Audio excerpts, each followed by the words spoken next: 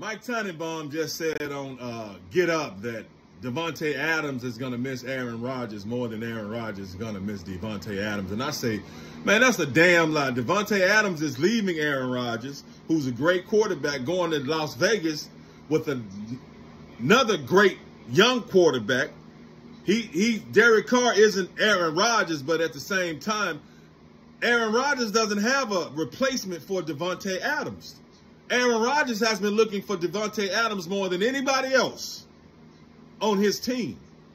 Now, Davante is going to a team with the Las Vegas Raiders with Derek Carr, who can throw that rock all over the place. So he's still going to get his numbers. He's still going to get his targets.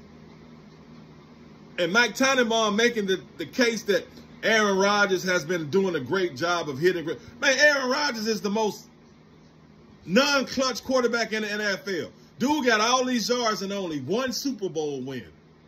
All these MVPs and just one Super Bowl win. All these Pro Bowls and just one Super Bowl win. Dude done lost how many NFC Championship games? 4. I think he's 1-4 in NFC Championship games. But Aaron Rodgers always gets a pass. Now, he's great, but he's not clutch. So Aaron Rodgers is going to miss Davante Adams because he hasn't replaced the same talent that Davante Adams is in Green Bay. While Davante Adams has gone to a team with a quarterback who can throw the ball all over the place in Derek Carr. So Mike Tannenbaum is dead ass wrong about that. Aaron Rodgers is going to miss the hell out of Davante Adams. Davante Adams is not going to miss Aaron Rodgers that much. Because Las Vegas going to throw that rock. And Derek Carr can throw that rock and he's going to get it.